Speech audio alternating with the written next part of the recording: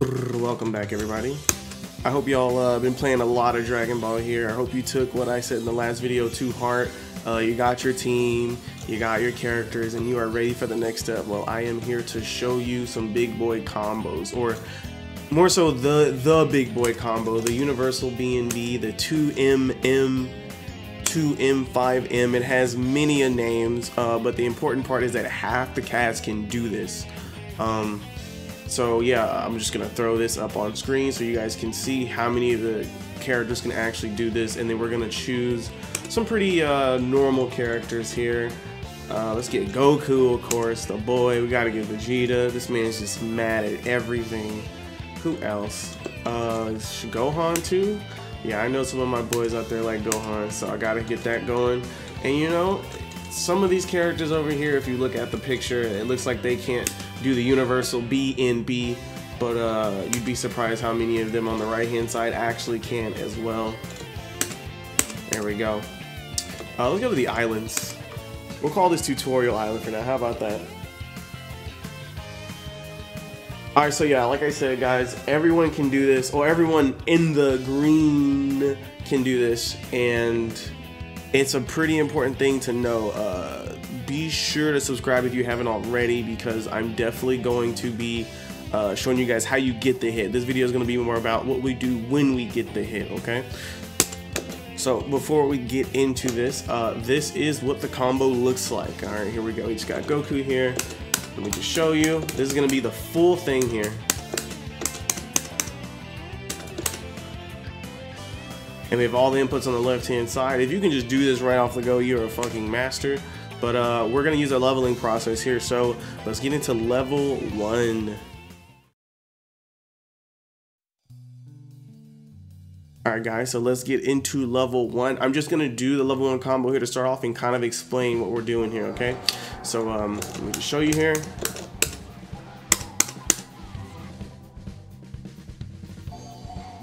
Alright, now you see Goku Black here got put into a sliding knockdown. That allows us to do super, so no matter what level of this universal B&B that we're doing, we will always end up putting the opponent in sliding, which will allow us to dump meter, and that's why this is so good, right? Because, you know, meter using your supers are a very easy way to get a bunch of damage out really quickly, right? And then even if we don't do that, right,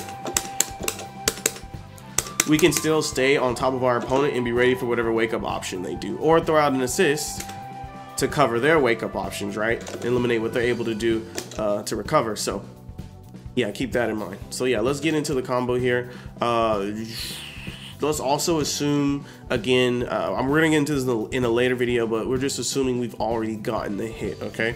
Either from confirming off of our down lights, or, you know, we hit them with an overhead with our jump in, whatever. Don't worry about that too much. Like I said, we'll get into it in a later video, but let's just assume they got hit by down medium, okay? Now that we've seen the full functionality of just the level 1 combo, or the combo in general, I'm gonna break it down for you guys and let you know some of the common mistakes I see when I teach people this. All right, so the first part here is going to be down medium. All right, it sounds simple, but not necessarily. A very common issue normally occurs here. First off, you'll see something, you may get something like this: down medium, overhead, and this typically means you're trying to jump before we actually have confirmed the standing medium. And all the easy solution to this is just take your time. Just be like, hey, down medium. I know this game's fast, and sometimes you may not even know you got the hit, but just, all right, just take your time, make sure you're seeing it, and trust me, the more you play the game, you'll get more used to the rhythm of it, and you'll be able to just visually see that, hey, I'm doing down medium, okay? If this overhead is coming out, that typically means you're just getting ahead of yourself, right? So the next important part here is the forward jump, right? A lot of people just starting out, especially if this is your first fighting game, may not be used to forward jumping or jump canceling in general. All you really have to know is that whenever you hit your opponent with your stand medium, you are able to jump out of it as opposed to on block. So don't feel like you can't jump here. A lot of people are slow to respond because they're not used to jumping after they've hit someone. Normally people are worried about movement before they get the hit, you know, as a part of neutral, but that's not the case in this game. You hit the standing medium, you forward jump. Try not to up jump, because if you do, the opponent will kind of drop out of the combo. They'll kind of get away from you, okay?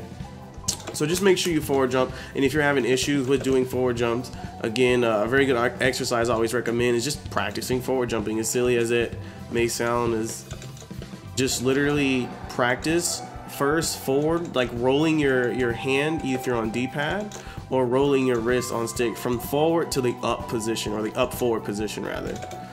That way the forward jump will always come out and you won't get this, because this is gonna have the opponent drop for your combo. So we're gonna down medium medium, and then we're gonna light down heavy. And depending on what's more comfortable to you, you could either hold down during the entire aerial portion, like so, or you can wait until you get to the down heavy and then press down heavy. Either way is fine. You're gonna get the same result, because pressing down and light in the air typically won't have you do anything. Now Vegeta here has a command normal, this dive kick here that he can actually do, so we may not want to do that with him. So but he's a rare case. You won't have to worry about this too much. Just try to press, make sure you're ready for that down heavy after you press light. And a little bit of a fun fact here, the reason why we do light down heavy, even though if you look closely at the light, you see Vegeta here is actually doing his medium kick, right? We're basically doing aerial auto combo, which is going to allow us to follow our opponent. So not only are we jumping into them, we're following them with the auto combo tracking, so they just cannot slip out of the combo. And that's why this is so good and works on so many different characters. So yeah, next part here is going to be light down heavy, and then we're going to super dash. Okay, that super dash is pretty important too, as simple as it looks. Make sure you're either pressing the super dash button, which is R2, right trigger, or RZ on some Switch controllers. You can also just press heavy, as you'll see me do here on the left hand side, and you will get the super dash out. You can mash it, right? Because we have so much time before we actually get to our opponent. So even if you mash it a bit, it won't interrupt your inputs once you actually get to the opponent. All right. And then the next thing is pretty simple actually, but we still experience some issues here. You just light, that simple, and we're gonna get that spike down, which is gonna allow us to do our level 1. Some people get a little bit ahead of themselves, or they're not too familiar with pressing this many buttons in a row, because this game does require, I mean, the combos necessarily aren't the hardest, but they do sometimes you're pressing, you know, upwards of 20 buttons per combo, and that's a lot to do and process, especially if it's your first time doing it. So you may just kind of just like bug out and just start mashing light, and you'll probably get something like this. See, and that's because we kind of just like missed our rhythm entirely. You don't have to mash. Once you've locked them in place with this down heavy and super dash, light, literally that simple. Just don't get ahead of yourself and you're typically fine. And yeah, those are all the common mistakes that will do it for level 1. Alright guys, welcome to level 2. I got a don't go on here just to emphasize again that anyone can do this combo. Level 2 is just slightly different, but it makes a world of difference here. So let's just do the full combo raw so you guys can get a look. We're gonna go down medium, light, down heavy, light, down heavy again, light. And it doesn't seem too different, but as you can see, we worked our double jump into that mix, and we got 3 more hits, 12 hits in total. And it doesn't seem like a lot again, but it is really not as easy. But the great thing about getting past level 2 here is once we're able to do our double jump light effectively, that opens up a lot of routes that we'll get into a lot later. And as you watch combo videos, you'll see that a lot often. And being able to do this is just really strong in the game for a bunch of different reasons. Okay, so that's really the only difference between level 1 and level 2. Let me go ahead and give you guys a tip. So here's kind of the objective when you want to do that double jump. Instead of double jumping and then pressing light, and we still got it to work there, but it probably won't work that way when you first try it out. You want to aim for pressing, you want to double jump in light at the exact same time. You see how my inputs there are separated? More often than not, you will not be able to connect. you want to aim for double jumping and lighting at the exact same time, okay? And this is going to cause a couple issues as you get the timing for this down. The number one issue, I see a lot of my trainees, if you will, is they end up skipping hits, right? So you see how I only got 11 hits there, right? Because I didn't do all my lights because I was just so concentrated on doing jumping and light, right? So that's going to be the first mistake that's going to happen, but that's fine. We're still finishing the combo, we're still getting sliding, but we're not getting all our hits, which means we're not getting all our bar. And that's going to come into play a lot later, right? We get to do our supers and everything off bar. So you want to make sure you're not jumping too soon. And sometimes people think of the double jump as not connected with the light. They think of it as double jumping into light. And they end up doing that. You end up dropping because we're not jumping into the opponent and putting out a hitbox at the same time. So you want to make sure that you're double jumping and pressing light at the same time. And it does take a while to get the timing down. Just make sure that you wait a bit after that down heavy and then you up forward jump light simultaneously. And you see my inputs there, a very good example of what you're shooting for, okay? But yeah, once you get past level 2, it's time for level 3. See y'all on the other side. Alright guys, welcome to level 3. Now we're going to go for optimization. This level of the combo is going to give you 1 full bar, which we're gonna be able to use for other things, but we do have to work a bit to get there, and sometimes this combo can drop if you're not necessarily close enough, as you'll come to see with the experience. But I'm just gonna start this off exactly the same. Down, medium, medium. Now here's the change: light, medium, light, down, heavy, light, medium, light, down, heavy again, light, light. But you see we get that full bar, okay? That's going to be huge because that means if we started at 0, now we get to level 1 as soon as we come down. And there's some other uses for this as well, but this level is just that simple. You may run into some issues again because we're kind of disabling the auto combo tracking, so we may not be able to follow our opponent through the air. And that's why you have to make super certain when you do start this, when you go into it, you jump into them to get in, and you get all the distance and spacing you need to get all 14 of those hits. We're looking for 14 hits now. All right, so yeah, level 3 is just that simple. You got 1 full bar to work with. If you started with 0, you can drop meter and you're gonna do half their health. All right, moving on to level 4. All right. So guys, welcome to level 4. We got Goku Blue here, and we're not gonna add anything new from level 3. We're just gonna do what we did before, but I want you guys to pay attention to a couple things. Characters like Goku Blue actually have very non-cinematic level 1s, right? And they don't require any work. When you come down, you can level 1 either in the air or on the ground, and Goku Blue here will always hit. You don't have to worry about it at all. Just to demonstrate here, I'm gonna level 1 while I'm airborne, and he just kind of teleports into place, right? He's just a really good character. He'll do all the work for you. Some characters though, that's not necessarily the case. So let's get Trunks out here for instance. Trunks does not have a level 1 that he can do in the air, so he has to wait until he hits the floor, right? And if you don't time it properly, you're gonna get a couple errors. You're either gonna do it too soon, and this is gonna happen. You're gonna get a special move to come out. I didn't even press light and medium at the same time, but yeah, either a special is gonna come out, or you're gonna get down there and you're gonna do the quarter circle forward and then try to time it, and then it's just gonna be not all together.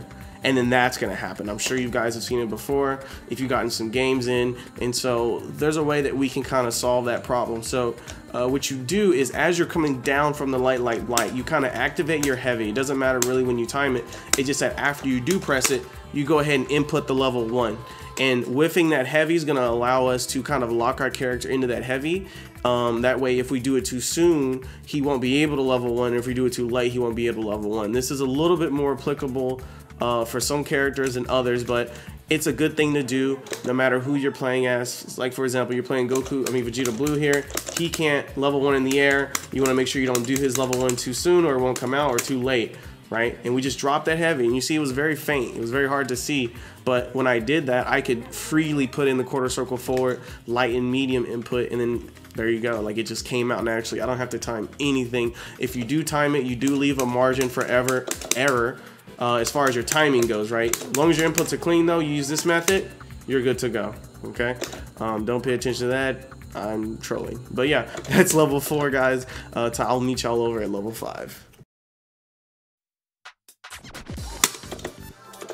Welcome to level 5, guys. We can officially dump a ton of meter, essentially making this a 2-touch game if we have the bar. So what other functions does the universal BNB have? Well, let's say you're coming from the corner and you want to put the opponent in the corner, right? Since we get a bar, and Vanish will allow us to then combo into Dragon Rush after our BNB, we can put the opponent into the corner like so, with relative ease. Vanish, grab, make sure you hold grab to get all your inputs, and now we're right back on top of them. They lost 45% of their health, and you're in a good spot, right? You got 1 bar. It was basically a neutral bar combo, or a bar neutral combo, and you're in a really good spot. If you got meter, you can go ahead and switch sides and dump meter, because if you're paying attention, it puts them in sliding still. So yeah. Does it get better than that? Yes, it does. So if during that grab we also wanted to make Kefla come out because we see she's low, we'd like to go ahead and get rid of her. As we do this, Vanish into grab, we hold the assist button for her placement on the team, and then she's gonna be forced to come out, and you'll see her assists are disabled. She cannot do any tag options for about 7 seconds, I believe. But that's not all. Does it get better? Yes, it does. So let's say that I wanted to swap out Trunks here. He's low, right? Let me go ahead and switch off Kefla actually before we troll. Go ahead and switch off Kefla there. So let's say, man, I'm like, I want to get Trunks out of here now at all costs. I don't want him to die. We do a half circle forward input, which I'll put on the screen here, and you see how Goku Blue came out, and we only used a bar. We didn't have to use 2 bars. Let me go ahead and describe the half circle forward input, as you're going to see this on a number of combo videos. I just want you to be familiar with that. So when you see half circle forward or half circle back, this is what this means. Looking at the stick at the top, we are going to go from the back position, roll the stick down into the forward position like so. And if you have enough bars, let's say we wanted to swap out Trunks and we have 3 bars, we could do this as well. We can just, this is what I call raw Z changing. I'm sure it has a more official, better name, but we're just gonna call it raw Z changing because we're not using our actual point character to initiate the swapping. So let's say we have 3 bars, right? And we just wanna kill or do as much damage as possible and swap out Goku Black. So that time we did half circle back as opposed to half circle forward. So the same way we do our level 1s by doing quarter circle forward or down to forward inputs, however you interpret it, right? We just go 1 step further. Instead of doing it from the down position, we go to the back position, roll to forward. And if we want to do our level 3, instead of just going from down to back, we start from the forward and we roll all the way to back. That's pretty much the best way I can put it. If you guys have a better way of putting it, please let me know in the comments. But yeah, that is it for level 5. You officially can basically make this a 2-touch game, convert off of a lot of stuff using this, and in the next video here we will talk about how to get the hit, because this game is designed in a way where there's a bunch of different ways to get to your opponent, and offense is pretty flexible. That's why I love the game so much. So we'll get into offense in the next video. So yeah, thank you guys so much for watching. Go out there and do some fucking damage. I'll see you on the next video.